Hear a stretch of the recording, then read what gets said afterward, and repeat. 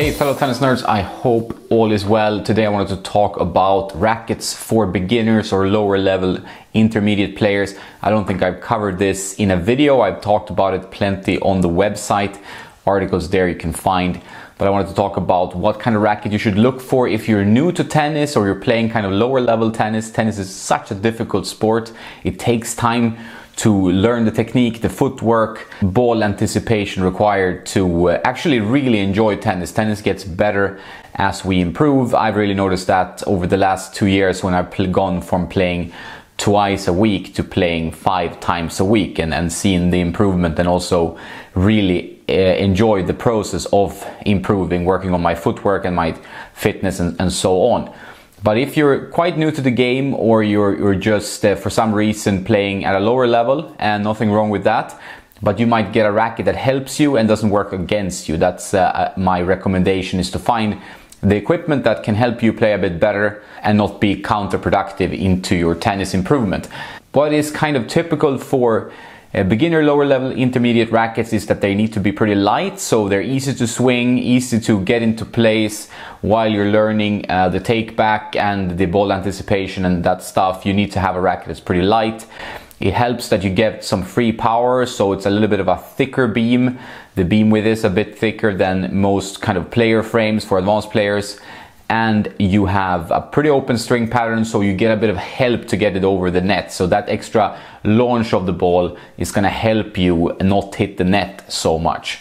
And the bigger head size will also help you have fewer miss hits, get a bit of a cleaner ball strike. And you're going to have extra depth thanks to the generous power of this frame. And things to look for in a beginner's frame: there are no really clear rules beyond going a bit bigger in head size, at least 100 square inches, a bit thicker in beam, at least 24 millimeters.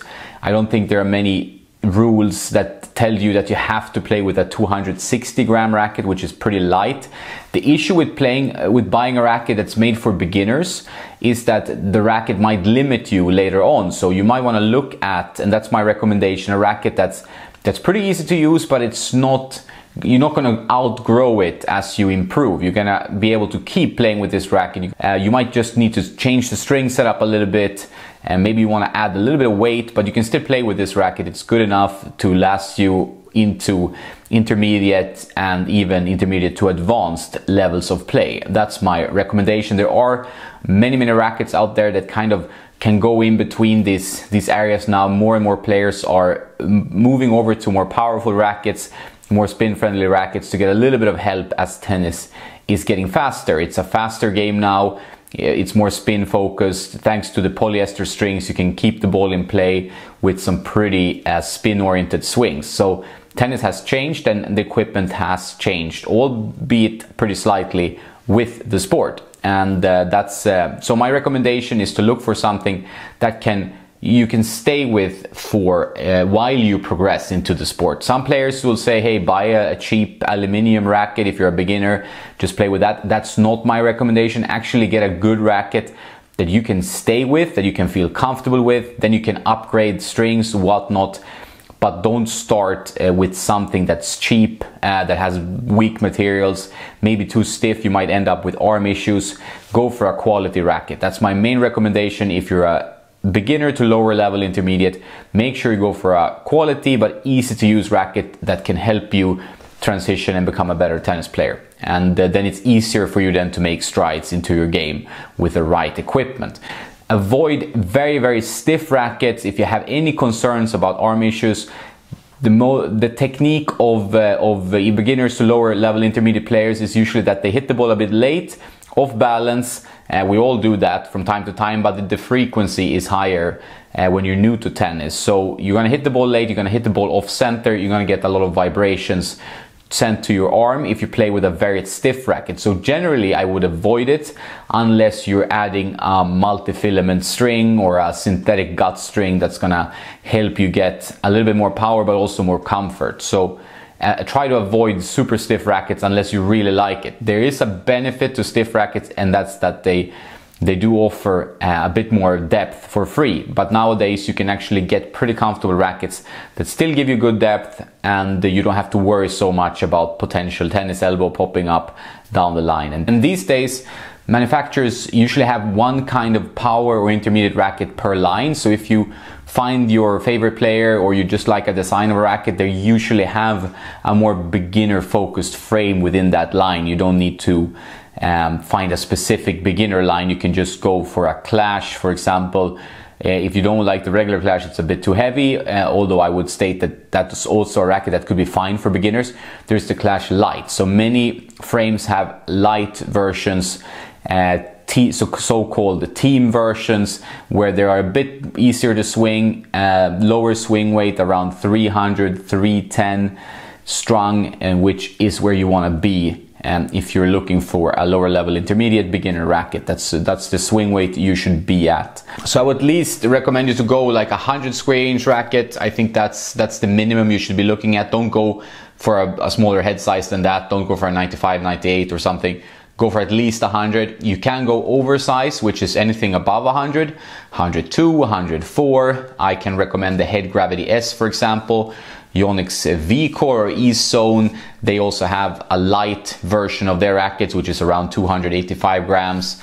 The V-Core 100 is playable as well. It's not a very demanding racket, can be used up to advanced level, but also from a lower level, beginner level. But if you want a bit of an easier swinging experience, I would go with the L version, the lighter version, but the same kind of frame. So you don't need to go, in my opinion, for an oversized frame. You can go for a 100 square inch racket and enjoy that and grow with that. It's still going to give you decent forgiveness and some power. So the E-Zone or V-Core, which is what I'm holding right now, they are pretty solid beginner intermediate level rackets. Yonex also offer the Astral. That's a beginner focused line worth checking out. Supposed to have a kind of resin in the graphite that is supposed to give it a more comfortable feel. So worth checking that one out. I haven't yet reviewed that or tried it, the Astral line, but it's definitely more focused towards beginners. And when I see the words comfort, focused on comfort, I really appreciate it. If you're into Technifiber frames, there's the new one. I'm talking about comfort. The TFX1 series, they actually have a lighter version of this, or actually two. The 285 gram is the one I generally recommend. You don't need to go all the way down to 275. I think sometimes that weight is a bit too light and you don't get enough stability, depending obviously of the balance of the racket. Generally, I would say that the 280 gram is a kind of a perfect weight for a lower level or beginner players. I think that is perfect. This is the 300 gram, but the 280 looks the same. The open string pattern, quite thick beam, but with a dampening technology in the handle, so the vibrations are not that harsh. You're gonna get some easy depth and spin with this frame. Another frame from the same company, but their mother brand is Lacoste. This is the L20. Very nice beginner oriented frame. If you really like brands and like a bit of a high-end brand, I actually really enjoy this one, and this one has the same technology in the handle. As you might know, Lacoste owns Technifiber, but this one is a little bit easier to use and a little bit less stiff than the TFX1, in my opinion. So 280 grams. There's also a lighter version of this. Babolat, they also have a bit of a stiffer frames, but also nice for beginners. This is an older Babolat Pure Drive racket that actually used to belong to Julia Görges. So this is a pro player frame. This is not really what you should use, but the Pure Drive overall as a line, whether you like a Rafa, you want to go for the Pure Aero, but they have team versions and they have the 107 square inch oversized frames, which is a bit more powerful. But the Pure Drive or Pure Aero team should be lighter versions that give you some power, some depth. I would just be a bit careful with stiffness, because there's no real dampening technology in these frames. But if you have no issues with stiffness, or you use a very soft, nice string, then you can play with those frames, and they're quite beginner friendly or lower level intermediate friendly. I would also advise you, although I don't have it here, to check out the Clash line. Very comfortable rackets, lively, and there's the Clash S 100S, which is very spin friendly. It's going to give you a lot of lift on the ball, and you're not going to suffer from tennis elbow with these frames, I think, because they're very, very soft on the arm. So there's the Clash 108 if you like a bigger head size, or the Clash 100L, which is lighter and spin friendly and powerful, but not as stiff as, for example, the Pure Drives, Pure Arrows.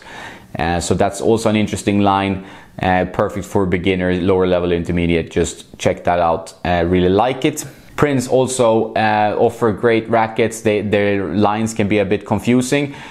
As a beginner, I would check out the Prince Legacy line. Very interesting line of rackets. Offer easy power, easy spin, nice comfortable feel. So Prince Legacy frames, excellent for beginners. When it comes to head rackets, they do have a head power, head PWR for each line that they offer. So whether you like an orange radical or a more yellow extreme or the speed, they do offer a bunch of different models for each line. So with head, you can go for either the S rackets. They're very forgiving generally, usually oversized, a little bit thicker beam, easier to swing. I generally recommend the Gravity S. I find that that's a perfect racket for lower level to intermediate players. I have friends that use it that really like the Gravity S. Has a nice string pattern for spin, but with some control, not a very stiff frame. It's quite user friendly. But you can also go, if you want more power, for the PWR. That's the powerful oversized head frames, the PWR. But otherwise, if you don't want to go all in there, you want a racket to grow with, which is generally what I recommend, the head S lines is where you should look at, because those are all easy to use, all give you extra power and spin, and quite a forgiving head size. If you're into Dunlop frames, check out the FX line, maybe FX 700, that's probably the easiest racket they have, or the FX 500 if you're open to a bit more of a challenge. But these frames are a bit stiff, so be careful, and you need to obviously get a string that's working well with the racket. And for you beginners, lower level, intermediate players, avoid polyester strings. In general, that would be my recommendation. Go for a multi-filament. They're durable, control-oriented multi-filaments if you feel like you get too much power and not enough control. But don't go for a polyester string. I don't think there's any need for you to look at polyesters yet in the game. I know plenty of advanced players, intermediate to advanced, that play with multi-filament strings that are softer for your arm, going to give you more power. So avoid recommendations or talks about polyester strings, which is what the pros use, because that's if you hit the ball in the middle of the string bed, if you have no arm issues, if you're physically 100% fit. And the way you can tell usually is that these lively colors, like the yellow one here, it's a Tourmaline string. These strings are stiffer, will give you more spin and control, but not really needed for anyone below the intermediate level, really. I mean, there are plenty of multi-filaments that are excellent strings. For example, this Lacoste racket has a string that's called TGV from Technifiber. Very nice multi-filament string. Been in the racket for a while, still holds up. So if you see this more natural style color way of the string bed, that means it's a softer string. You still might want to restring from the one you get from the factory. So let's say you buy a racket, you get a factory string. That might be gone or not a very quality string. I really recommend you to restring it and get a quality multi-filament string like a Head Velocity, Technifiber X1 biphase, or Technifiber Triax for more control. These strings are excellent multi-filaments. Wilson NXT, also a good multi-filament. Babolat XL works well as well. So there are many multi-filament strings of different price ranges that you can check out, and I would really recommend you to go a full bed of that to get good control and still be able to get some power and not worry about arm comfort. The Head Velocity MLT, I think, is for the price the best option for many players, because the price point is so good with that string. And if you want more control, you go for a thicker gauge that's going to last you longer, so go 130 at least. And if you want more power but a bit less durability, you go for a thinner gauge down to 120 for the multi-filaments. So those are my recommendations. I hope they give you some idea of what to look for if you're fitting this category. If you're looking for a racket, I would definitely advise you to do your research, get a quality frame so you don't have to reconsider very soon. Make sure it's the right grip size, that it fits your hand, and that it has a good strings, because strings are important. Don't ignore the strings. They make a big difference to how the racket plays and how it will perform over time. That's all for my video about beginner rackets. I hope you found it useful. If you want to support Tennisnerd, check out my Patreon page, patreon.com/tennisnerd, where you get more content and you support Tennisnerd. If you want to buy a racket or a string or anything else tennis related, please consider doing so through my affiliates, Tennis Warehouse, Tennis Warehouse Europe, Tennis Only. Links in the description below. I get a small commission if you do, at no cost to you. Big thanks. And yeah, have a nice day, and don't forget to play some tennis.